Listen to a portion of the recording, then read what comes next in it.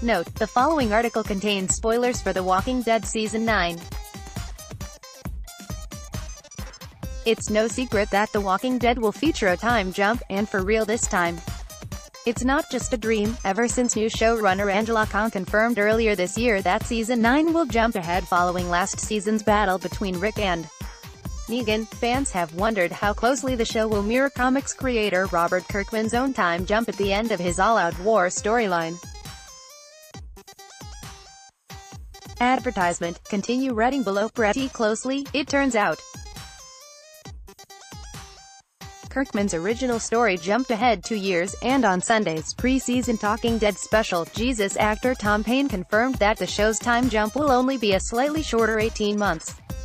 Like in the comic storyline, the new season will pick up with Rick, Andrew Lincoln, having successfully forged an alliance between Alexandria, the Hilltop and other communities to share their resources. Everyone has to go back to basics, Payne explained.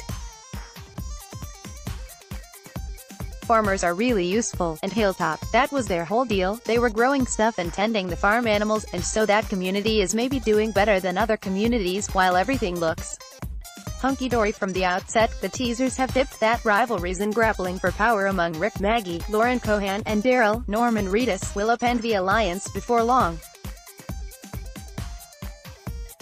These new episodes will be the last for Andrew Lincoln, so there are already questions about whether Rick will survive the power struggle. For his part, Lincoln has expressed hopes that Rick will survive. The Walking Dead is set to premiere on October 7 on AMC in the US and shortly afterwards on Fox and Now TV in the UK. Want up-to-the-minute entertainment news and features? Just hit like on our Digital Spy Facebook page and follow on our @DigitalSpy Instagram and Twitter account.